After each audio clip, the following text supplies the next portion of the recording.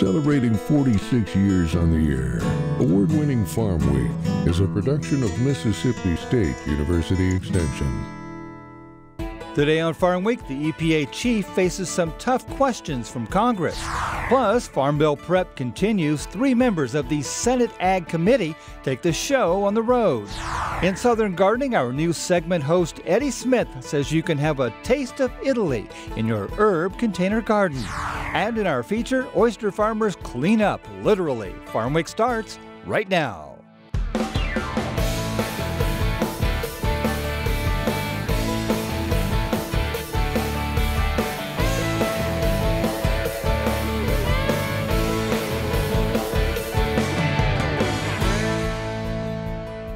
Hello everyone, I'm Zach Ashmore. And I'm Mike Russell. Great to have you with us again here on Farm Week. With so much happening with WOTUS, no surprise that Congress is asking tough questions. Recently, EPA Chief Michael Regan found himself on a bit of a hot seat. WOTUS just one of the topics as he testified before the House Ag Committee. Addressing that and more, Peter Tubbs has the story. EPA Administrator Michael Regan appeared before the House Agriculture Committee. The agency's process for regulating agricultural chemicals and the waters of the United States were popular topics. Particularly when we have a Supreme Court case pending and the administration chose to move through and rush this cumbersome law and costly rule that will ultimately have to be changed. What do you say to that? Yeah, I say that the courts vacated the previous navigable waters rule of the previous administration, and it left a void that took us back to pre-2015. There was some litigation risk to the agency for not fully enforcing the Clean Water Act. So we began moving forward to put this rule into place. I will tell you that we will respect the ruling of the Supreme Court, but we won't be starting from scratch. The Biden administration has allocated tremendous resources allegedly out of a desire to support American agriculture, but EPA's approach to chlorpyrifos flies in the face of that. Is the White House aware of the economic harm caused by EPA's approach? And if so, what is the jurisdiction and how does EPA intend to make producers whole? I think the frustrating part about this is the courts were fed up that EPA had not moved in a specific way. And so the courts rendered a judgment that set a timeline very stringent and a bar very high that is atypical of any other pesticide that we have to have jurisdiction over. And so we made the decision that we made based on the science, but also based on our legal obligations of the requirement of the Ninth Circuit Court.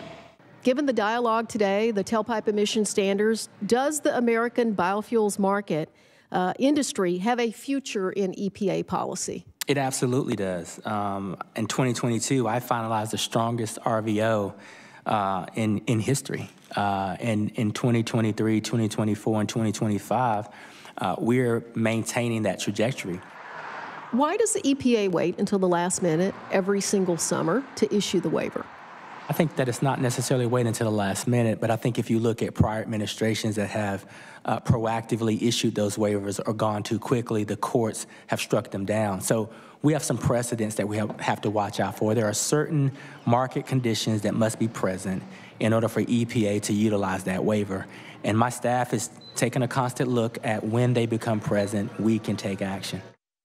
The Farm Bill locomotive still steaming down the tracks as Congress faces the need for yet another spending package right around the corner. With massive losses, nothing new to farmers, a trio of senators from the Senate Ag Committee continued their listening tour. David Miller has that story.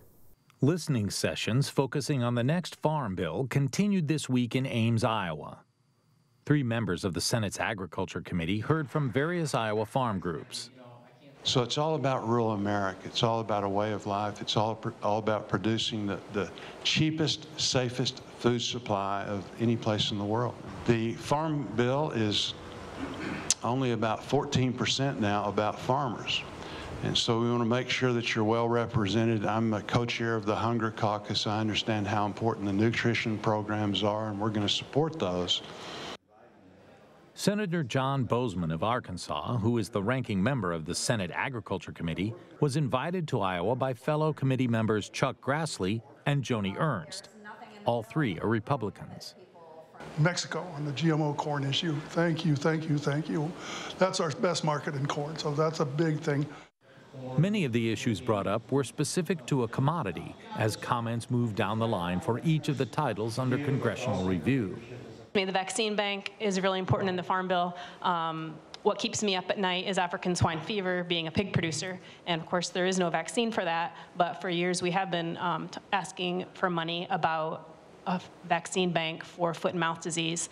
How does agricultural research be respected and funded as other federal research agencies are funded at very high levels in comparison? A third of our soybeans are destined for China. They are the largest market for our soybeans by far. And China buys 60% of the world's globally traded soybeans. So there's no market that really can replace them. According to Bozeman, crop insurance and the ARC and PLC safety nets remain top priorities for producers. The senator also heard calls for conservation funding and pandemic planning. However, trade is the one big issue being brought up at every stop on the tour.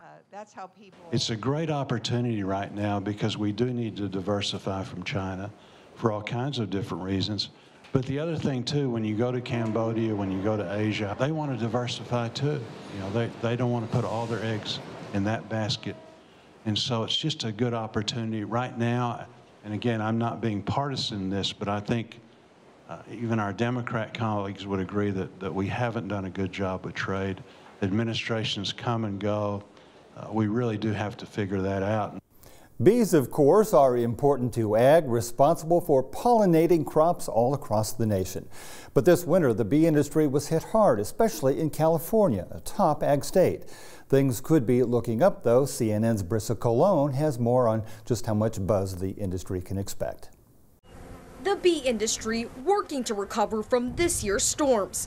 Cold, wet conditions hindering pollination of various crops. There was a 9-day period where the bees could not fly because of the cold and windy and rainy weather. So it required us to feed our bees more. Local commercial beekeeper Gene Brandy has owned apiaries for over 50 years. He transports his bees over 6 times a year around the country. During the springtime, Brandy brings his bees to the Central Coast to pollinate wildflowers and produce honey. The bees are here on this ranch in Soledad to potentially make some honey, perhaps some sage. There is some sage up in the hills here. Following each winter, some of Gene's hives die, and when the spring hits, he has to make up for them by bringing in some queen bees. Normally we get our California queens by the 1st of April, and everybody's late this year because of the storms. So we're getting 100 today, and they come in a box of 100, and they're $28, $29 a piece. So each little box of 100, it's almost $3,000 with shipping. The last 3 years of drought were not good for the honey industry. Even though the honey flow hasn't started yet this year, Brandy says industry is looking forward to a good spring. Rains have actually been a blessing for us in the sense that it's going to make for a great spring. There's already a lot of wildflowers out, and we're looking forward to a good crop of, we're hoping, sage honey, buckwheat honey, Toyon honey. Sage honey in particular is a premium product that can only be made after there is ample rain. Here on the Central Coast, for honey-making beekeepers are so hopeful about this season that they'll be making sage honey for the first time since 2019. Produce such as berries, seeds of plants like lettuce and broccoli require pollination from bees. Honeybees are certainly important for the Salinas Valley in that there's a lot of vegetable seed crops that require bees. And for the farmers that were not flooded and are able to farm somewhat normally, there will be bees in their fields very soon, if not already. With more loss to bees this winter than ideal, beekeepers are keeping bee health at top priority. On the lighter side, and this is one of my favorite parts of gardening, herbs can play a big role in your meal planning. This week, Eddie Smith says with a little strategy, you too can enjoy a little taste of Italy. Mangia, mangia.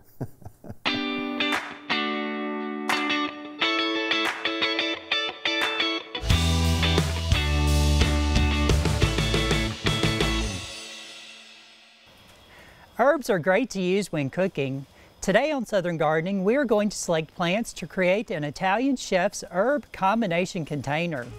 Some herbs commonly used in Italian cooking are parsley, basil, and rosemary.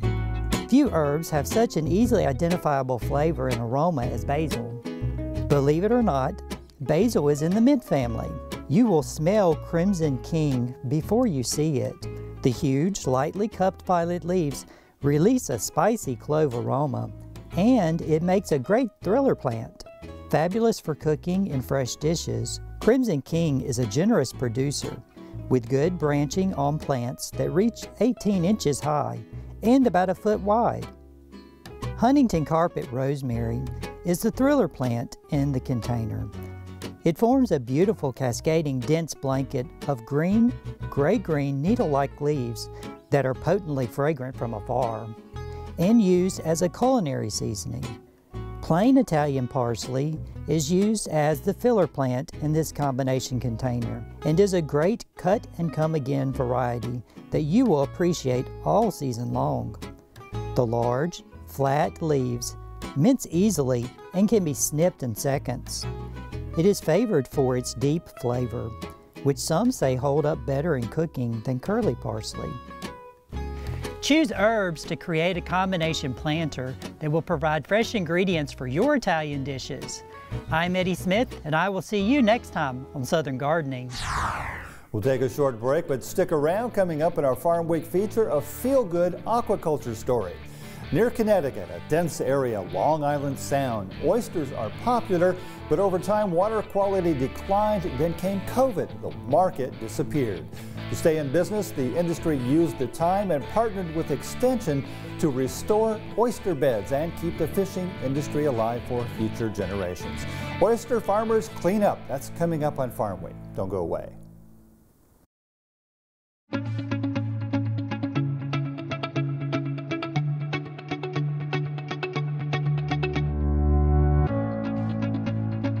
I believe in people and their hopes, their aspirations and their faith. I believe in my own work and in the opportunity I have to make my life useful to humanity. I believe that education is a lifelong process, and the greatest university is the home. That my success as a teacher is proportional to those qualities of mind and spirit that give me welcome entrance to the homes of the families that I serve.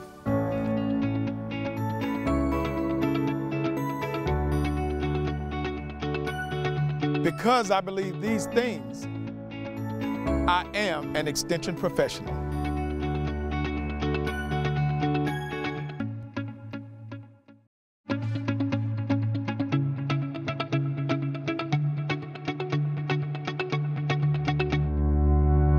I believe in people and their hopes, their aspirations and their faith.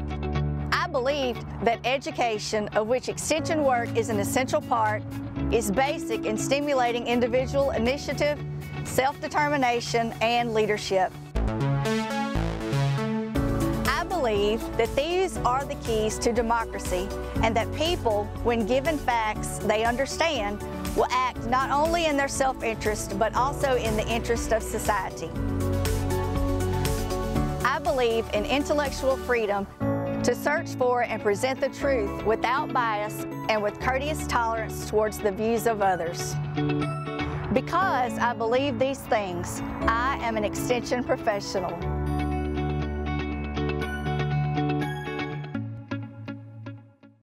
Every day, real people are solving problems, learning skills, and achieving goals through Extension education. We care about their success and yours. Taking care of what matters. MSU Extension. Time for the market report. Prices taking a dive. Not unusual, but this time we had some interesting factors in play that made it happen, and we'll get into it. But first, the numbers. Moving downward, we'll take a look at last week's biggest gains and losses. And then we'll give an update on planting season. And finally, a panel of experts talk about the big issues of what's going on in the ag markets. All right, we've got a slightly abbreviated market report today, so let's get into the numbers. Last week's biggest loss, lumber down $36.50, but the bigger story is corn and wheat down 31 cents and 39.5 cents respectively. The reasons we'll get into shortly. Last week's biggest gain, lean hogs up about 5.5 cents, which is a 6.51% increase. So this year we're planting late, but just how late? The USDA recently released its crop progress report, and here's what it said. In the 18 highest acreage states for corn, 14% planted so far. This time last year it was only 7%. In the 18 highest acreage states for soybeans, 9% planted so far. This time last year it was only 3%. In the 15 highest acreage states for cotton, 12% planted so far. This time last year was the same at 12%. In the 6 highest acreage states for rice, 51% planted so far. This time last year it was only 25%. So, as you can see, we're not as behind as we thought. However, that's not what the experts are talking about right now. Analysts Don Rose and Ted Seifert say global supply running the show right now, and producers should pay attention. I think if you look at it, it's been for a long time, it's been all about Russia, record crop selling wheat. And we always say for every action, there's an overreaction. We had $13 wheat, and everybody wanted in. I mean, it's Russia, EU, Australia. So I think the bottom line is we just have too much wheat in the world. Good news to end the week, soft red winter wheat at the Gulf's about 30 cents cheaper than the rest of the world, EU and Russia. So looks like maybe the market's finding some support down here. And I think what's going to happen this summer is you're going to see a lot of volatility because you're going to have a lot of short-bought people that want in the market. Don't lose fact, there was no deliveries on corn, soybeans, big deliveries on wheat. You buy big deliveries, and that's what happened. And by the way, July corn 610 calls were going for about 11 cents there early in the day on Friday. I think they settled up a little over 12. But and $6 at 12. And $6 calls for 12. Okay, right, yeah, so right in that neighborhood, and that's 56 days of potential upside at the time of year where you would expect to see that. Now, the strange thing about corn is that we had this big drop in the middle of last month, and then we came back based on a quarterly grain stocks number that was supposedly bullish, although it didn't translate into a tighter balance sheet. And now we're doing it again. The worry that I have is that all of us expect for corn to rally into the beginning part of the growing season as we normally do because of weather premium. But we've already had the break, the recovery, and now this break again. So this may be, we might not get that. I hope we do. The only thing that is really giving me a problem with this big slide that we just had is the time of the year, the calendar, right? This isn't the right time to be doing this necessarily. But we're also at these higher prices. You know, normally when we rally into a weather premium, we're doing it from, you know, $4, $3.80.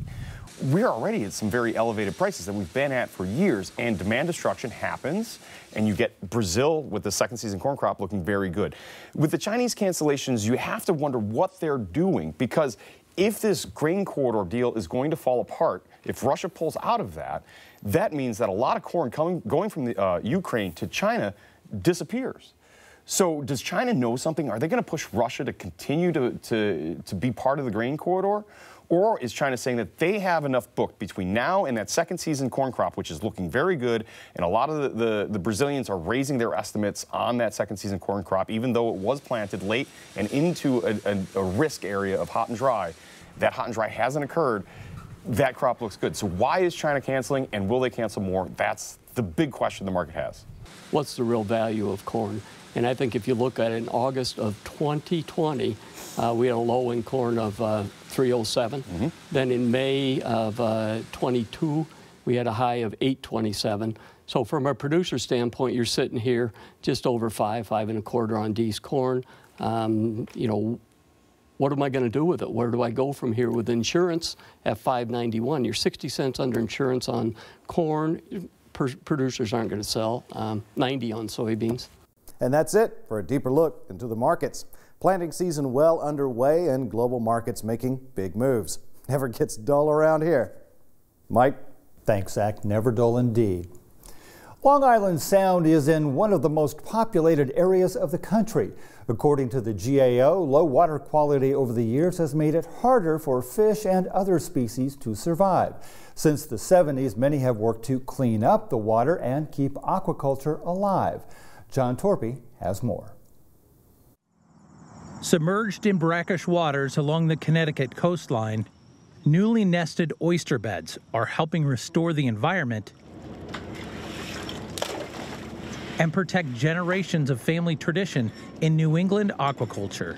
Connecticut was the cream of the crop, pun intended, for oysters, you know, and that we want to see that come back. Around the turn of the 20th century, oysters became a popular dietary staple for New Englanders. In Connecticut, demand for oysters was particularly high because of the nutrient-rich environments of the natural oyster beds. So what's really unique in Connecticut are these large tracts of oyster beds that are in intertidal areas like this, but also in deep water areas.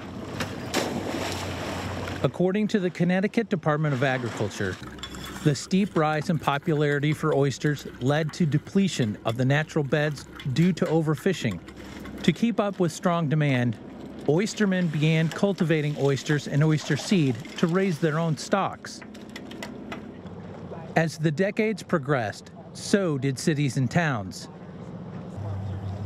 Expanding communities and agriculture took a toll on the water aquaculture farmers depended on for raising shellfish.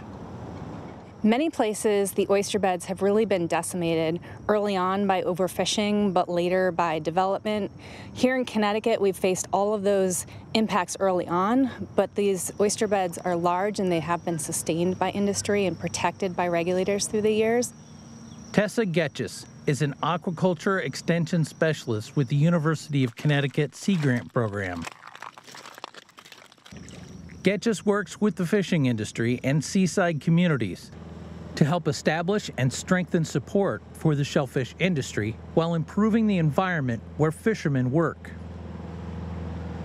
Even with local oversight and industry regulation, yields from oyster harvests have been on a steady decline, according to the Connecticut Bureau of Aquaculture. Layers of silt have covered the existing culch, prohibiting oyster larvae from setting on shells and continuing to grow into adulthood. Getchis and other colleagues established a pilot program to encourage restoration of the oyster beds as a way to clean up the environment and, at the same time, protect a way of life. So when we started, it was just ahead of COVID, and we wanted to bring people together to talk about what is the future of the Connecticut oyster industry and also these natural habitats. When restaurants shut down due to the COVID-19 pandemic in 2020, oyster farmers were stranded without markets or consumers. At the same time, Getchis needed boots on the ground, or more precisely, boots in the boats, to help launch the restoration plans for Connecticut oyster habitats. With boats and businesses idle, boat captains were recruited to help get rid of the silt choking the Connecticut shellfish industry. They couldn't sell their oysters, and we were trying to come up with a plan to keep them in business. And we had these beautiful beds that needed to be restored and this fleet that was just ready to work. And so we really didn't have to convince them to get out and help us with this. They knew it was important. It's their insurance, really. These gaps right here, that allows the shell to pass through the dredge, so we keep the shell on the bottom. Okay. This will hold the oysters in it. So we're eliminating, keeping the shell on the bottom, but we're taking the oysters up. But any other shell that the guys have that's on the bench, they're putting right back down. Robert Nolholm is owner of Bell Shellfish and is part of the 7 generations of his family who have spent their lives harvesting clams and oysters off the coast of Connecticut. So I love to tell this to everyone, one full-grown oyster will filter 50 gallons of water a day. Now multiply that by how many oysters are on the bottom. So the more we cultivate, the more oysters that can be produced, will filter more water. That's going to increase the water quality in Long Island Sound. This stuff we love to keep, we'll hold it, and then we'll plant it on our setting grounds. This stuff is perfect for what we need clamshell to, clamshell for. Nolholm is an early adopter of the Shellfish Restoration Program, acknowledging benefits to the oysters and the future of his business. So the process, and how we work is we're doing it in a way where we're not gouging the bottom or harming the bottom. We're just scraping along the top. And that's going to be enough to remove the silt. Once we get the oysters there, it's going to help the industry in a long way because they have an area where they can go catch oysters to plant on their own grounds and put into the market. So the small industry guys that are able to do it, they're going to benefit from it years from now. Norholm's passion for shell fishing has deep roots. He relies on a long-established family history and personal experience, helping to keep the industry alive for future generations. Because my grandfather is still my teacher, and he is still going to teach me until he decides to retire, which I don't see coming anytime soon. His idea is to get this natural bed cleaned up, get it cultivated and the silt removed, and that way more oysters can grow, because that's what he wants to see. Great story. Well, next week, speaking of conservation, a very special story about what many call a natural beauty. It's the Crosby Arboretum in Picayune, a living memorial showcasing ecosystems across the landscape, an art form all by itself. Come with us to Picayune, Mississippi. It's a trip you won't soon forget. Another example of just how extension matters. The Crosby Arboretum next time on Farm Week. Before we go, police in Niles, Illinois had a cow over an unusual situation near a school a few days ago. They got a call about people running through a neighborhood along with a steer on the loose. Officers responded, and with help from a farmer, they corralled the cow and got it into a trailer. It was taken to a local humane society. Turns out the whole thing was a senior prank gone wrong. Students had bought the animal and were trying to take it to school when it got away from them. Nobody was hurt. The students involved were issued tickets. The school says it won't pursue criminal charges. Remember, if you missed a story, look for past episodes of Farm Week on our website at farmweek.tv. And don't forget to follow us on Facebook, Twitter, and YouTube. See you next week. Thanks for watching.